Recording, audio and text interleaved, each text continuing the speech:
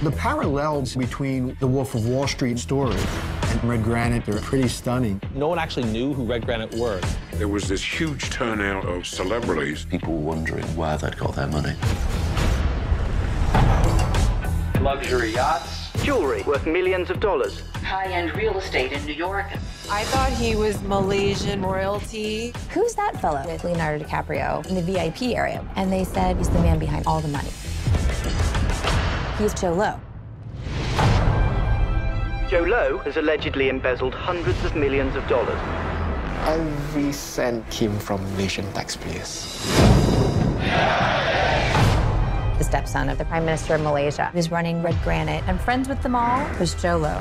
Are you going to resign, Prime Minister?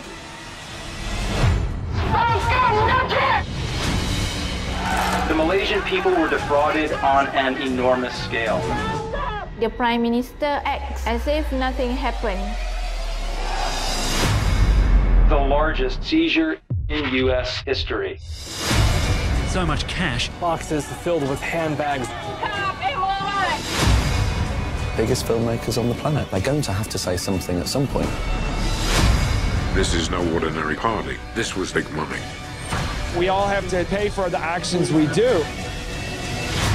Where is Joe Low? You haven't ever seen him, have you? Wait, are you looking for him? Nobody's seen him in 2 years, apparently.